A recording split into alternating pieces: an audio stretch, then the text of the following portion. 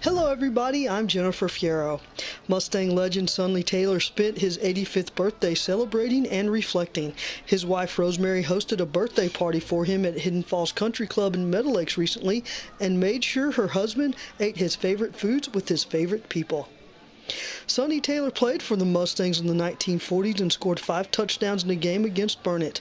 That memory, along with others, were what he thought about during his birthday party.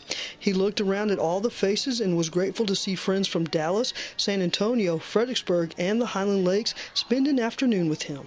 I just have all kind of different friends that I met over the years, and I'm surprised at this attempt to come up here and help me celebrate this birthday. Attendees were treated to a buffet meal complete with many of Taylor's favorite foods, including beef tips.